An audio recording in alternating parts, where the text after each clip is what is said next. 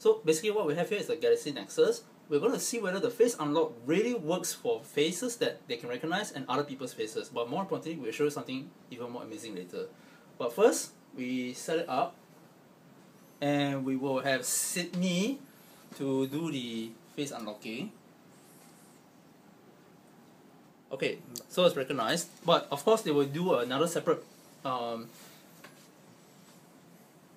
a backup option to unlock if they can't recognize the face, right? So, oops. Sorry.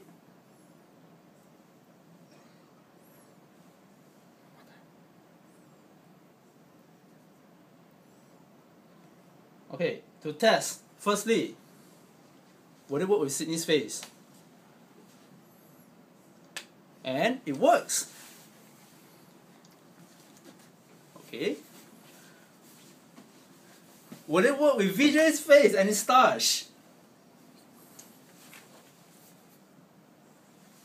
And doesn't recognize, so it actually works for this part. Now, here's the thing that we want to show you. Sydney's photo, the phone. Couldn't find your face.